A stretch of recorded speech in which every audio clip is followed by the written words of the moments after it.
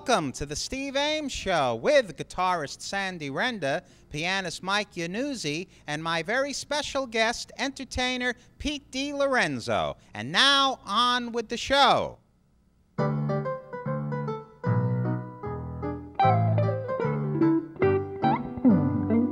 You say either, and I say either. You say neither, and I say neither. Either, either, neither, neither. Let's call the whole thing off. You like tomato, and I like tomato. You like potato, and I like patata. Tomato, tomato, potato, patata. Let's call the whole thing off. But oh, if we call the whole thing off, then we must part.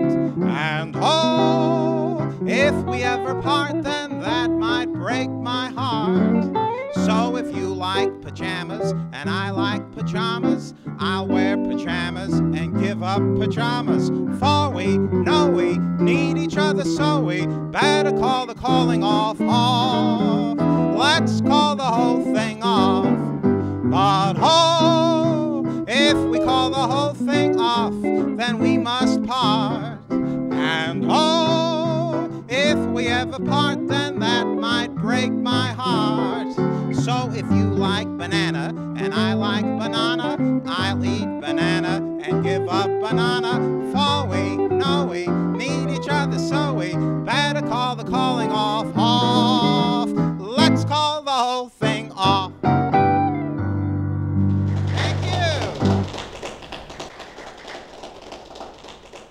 Thank you very much, ladies and gentlemen. Let's call the whole thing off. Written by George and Ira Gershwin for the RKO film Shall We Dance, starring Fred Astaire and Ginger Rogers. Yes, Fred and Ginger, the greatest dance team in the movies. And right now, I'd like you to meet the greatest musical team on television today. At the guitar, Sandy Renda.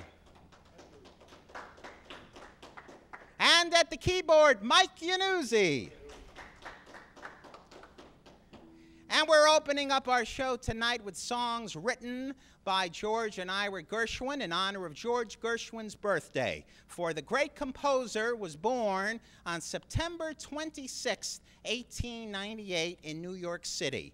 And of course, the lyrics were written by his brother Ira. Here's another song the Gershwins wrote for Fred Astaire.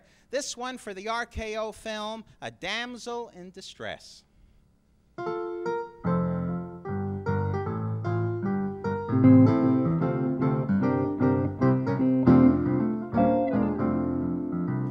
Foggy day in London town had me low and had me down. I viewed the morning with alarm. The British Museum had lost its charm. How long, I wondered, could this thing last? The age of miracles hadn't passed, for suddenly I saw you there, and through foggy London town the sun was shining everywhere.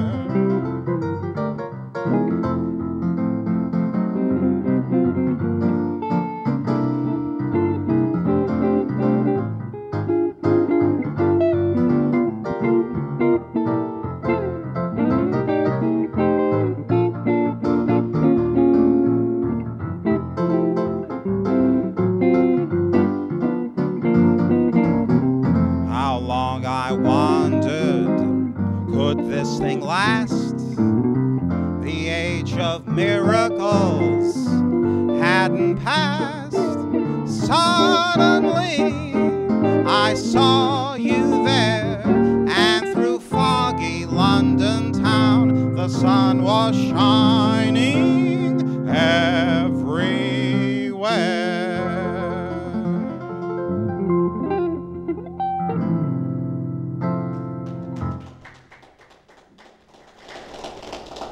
Thank you, Sandy, and thank you, Mike, for helping us celebrate the songs George and Ira Gershwin wrote for Fred Astaire. And before we get to your wonderful solo number, I just want to take this opportunity to say that we've had a lot of success with CD recordings lately. The most recent CD, Favorites of the 30s, featured both of you, talented musicians, along with Sol Yagid's trio. Well, now there's a new Steve Ames CD out on the horizon, but it's not exactly a new recording. It's everything old is new again. I took the old 1986 record album that I originally made, the Roaring Twenties Roar Again, and reproduced it onto CD for a new generation. So here it is. We're showing it on the screen now. Steve Ames, the Roaring Twenties Roar Again, with 14 great songs from the 1920s, including Happy Days Are Here Again, Ain't She Sweet, I Can't Give You Anything But Love, Baby, It Had to Be You, Chic of Araby, and many, many more. And now we're showing a picture of the very talented musicians who worked with me, and I know, Sandy, you knew some of them. We have Tony Santora on the guitar, my longtime accompanist Yolanda Peter Paul on the piano, and then we have the Jersey Bounce Trio, which consisted of Sharman Howe on the keyboards, Alfred Natoli Sr. on the saxophone, and Alfred Natoli Jr. on the drums. And so that's out for the public to enjoy. Great, I have one. Yeah, that's right. You have one, and Mike has one too, Yep. right? Yep. That's right. And hopefully, in the future, we will have a trilogy. Hopefully, soon, we will record Favorites of the 40s with Mike Yanuzzi on the keyboard and Sandy Rand on the guitar, and we'll try to get Sol Yagid back for that. Well, anyway, Sandy and Mike, what's the big number for tonight? Well, the one we're doing tonight is In the Still of the Night, and it's not Jodo, but Shobido. It's not that one. That was the one by Five Satins years ago. This is the one by Cole Porter. Beautiful song, as is the original 50s song, one by the Five Satins. But this one's really, really pretty. We're going to do like a little Beguine style on it. Very nice. We're looking forward to it. Thank what beautiful music on tonight's show. Gershwin, and now, thanks to Sandy and Mike, we'll hear Cole Porter. Let's hear it for Sandy and Mike.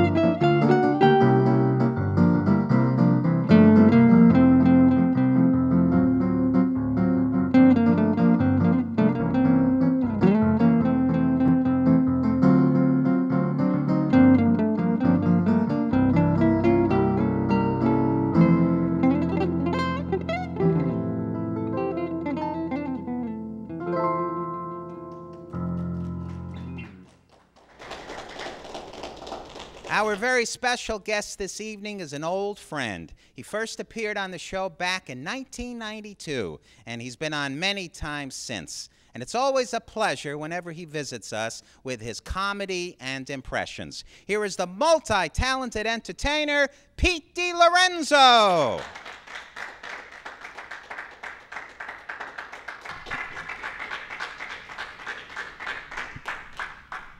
Thank you, Steve. I'd like to do this segment and dedicate this to the Steve Ames Show, which is truly an honor for me to be back on again as a guest. And we'll kind of place the setting on a show that we all remember and all loved, All in the Family. Oh, Archie, oh. You know, when we sit down by the television and turn it on, there's not many very good shows anymore. I know that, Edith, there. And you know what? I love watching the Steve Ames Show because he's a great singer there, and he always has great guests there. Not like the meathead that watches all these dumb reality shows there. And they ain't reality shows. You know what I'm talking about there?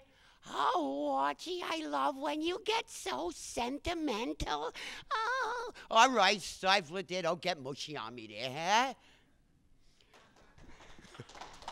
Thank you. There's a guy out of Philly who came specially to see you, Steve. Yeah, absolutely, you know what I mean? Yeah, everybody knows me from Rocky, you know what I mean? But now I got a new flick, and it's a great flick. A lot of my buddies in it, and Arnold even took some time off for being governor. And he could be in the movie Expendables with me. Yo, absolutely. Everybody teases me, you know, because I talk funny. Yo, I hooked on phonics. I buy a vowel. Yo, absolutely. Sly Stallone here, Steve. We cannot leave out some vintage people, though, that, as a wonderful singer that you are, and every bit of memorabilia and great standard tunes, we go back to the Vegas days of that wonderful, of course, they were a comedy team before the Rat Pack came about, and we're going to do a little Dean and Jerry for you. Jerry, every time I go sing a song, you got to interfere, always interrupting me and everything. Well, I want to sing a song with you. Come on, do you? I want to sing a song. Let me sing a song.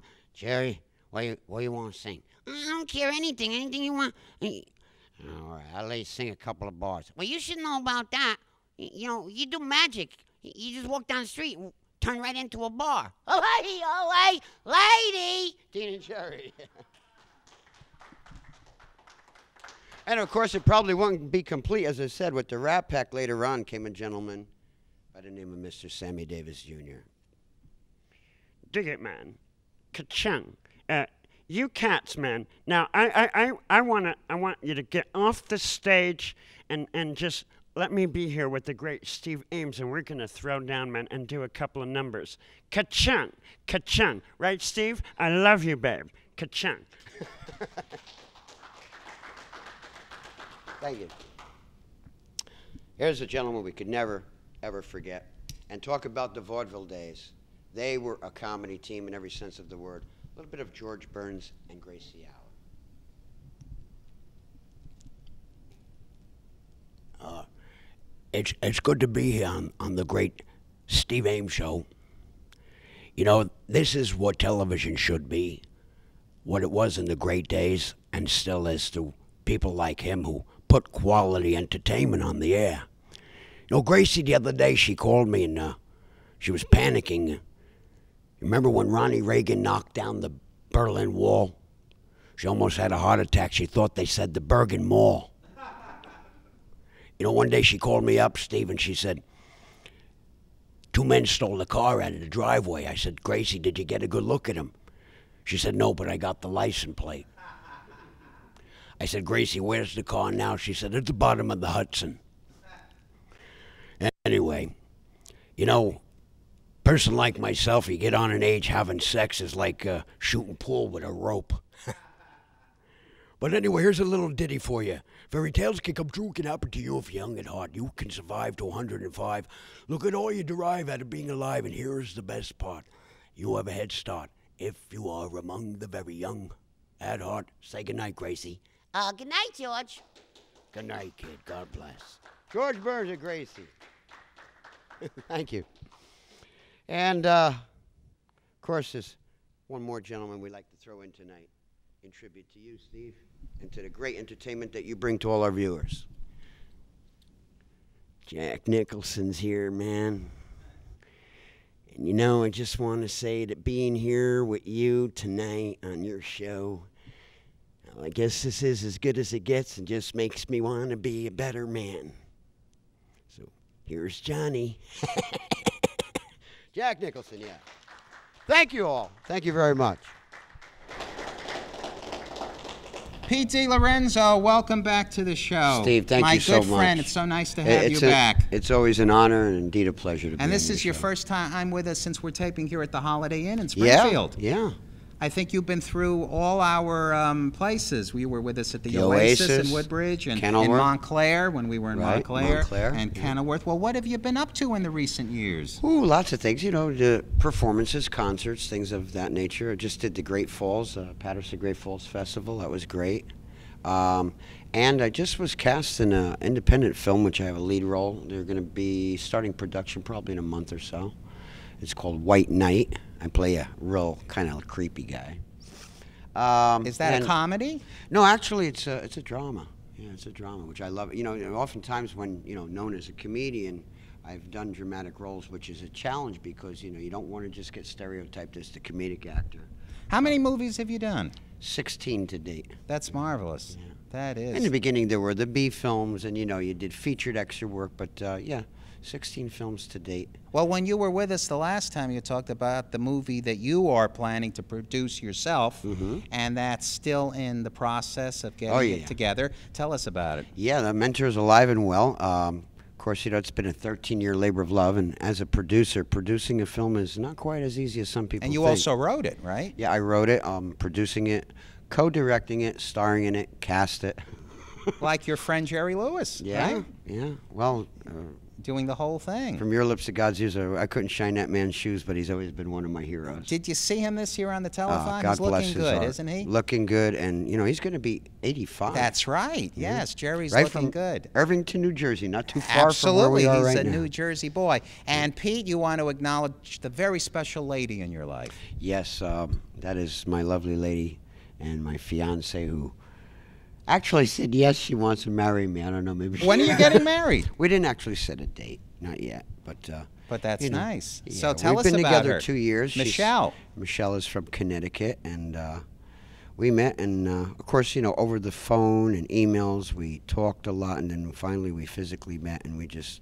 I look and I count my blessings that God put us together. She is a lovely young lady. I met her Love of my earlier life, tonight. She's also vice president of my company. Yes, so she's helping you in your career too. Yeah, she great. works hard in my office, and she's an excellent typist too. That's marvelous. That's another thing that's on the plate is I was actually asked to write a 3-episode pilot of a series, hopefully which will be a series, and it's being submitted to Disney Channel.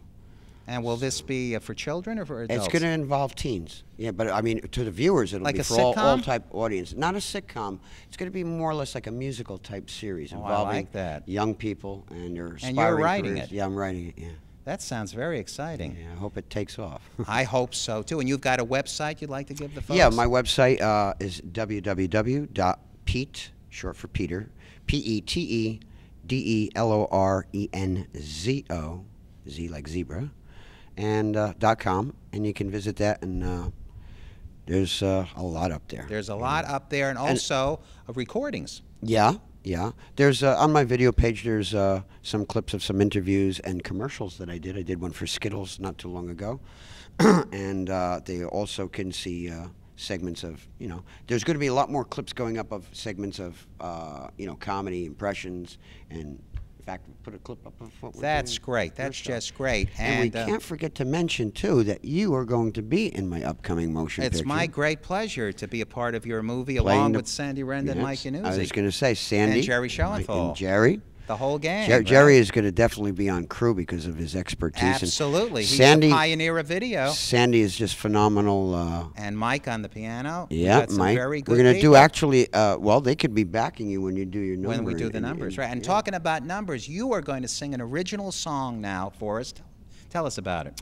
Yeah, the song I wrote in 1995, and then Went back a year later, fattened it up in the studio, and a colleague of mine who is my keyboard player says, go all the way, go full blown with it.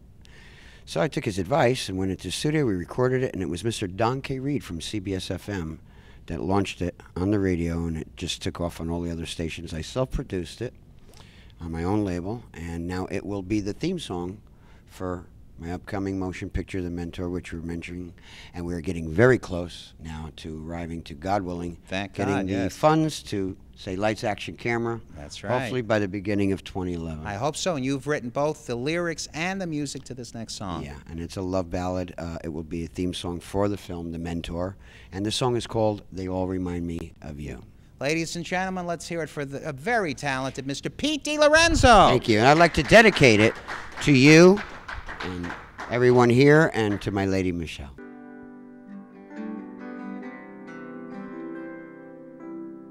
When the lights come down and I leave the stage, it's you that makes it all worthwhile. Each day in my life, as I turn a new page, it's you that makes this clown smile. It's all the simple things in life, all the little things you say and do, well, that wipe away the pain and strife. That's why, baby, I love you, because they all remind me of you.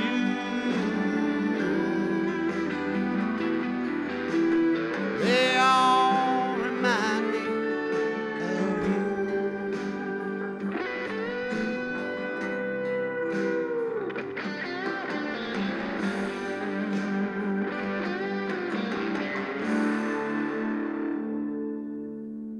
Kindness, love, and affection, everything about you by far. Even though I'm the only one in the spotlight, honey, it's you. You are my shining star, because they all remind me of you.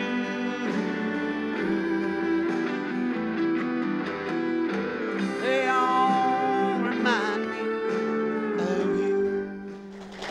Right now, a tribute to one of my idols, Maurice Chevalier, who also had a birthday in September. He was born September 12th, 1888, near Paris, France. And when Chevalier came to the United States in the late 1920s, he signed a contract with Paramount Pictures, and he soon became one of the top stars in movies and recordings. And here's one of the songs he made popular.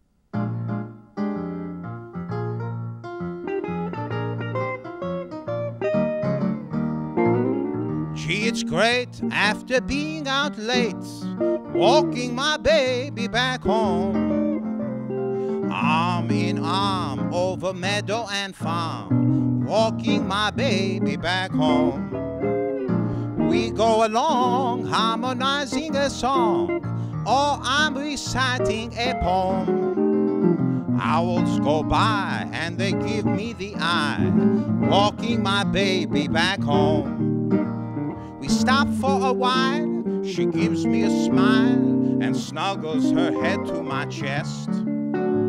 We start into pets, and that's when I get her talcum all over my vest. After I kind of straighten my tie, she has to borrow my comb. One kiss, then I continue again, walking my baby back home. Oh yes, yes, when we stop for a rest, I cuddle up to my own.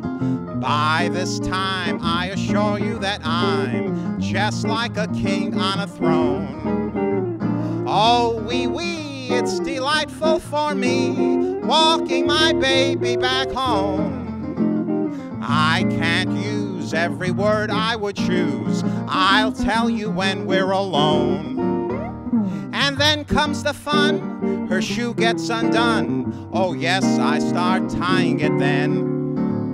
And then I admit I linger a bit. She has me to walk in again. Then we stroll till my heel and my soul feel like they're down to the bone.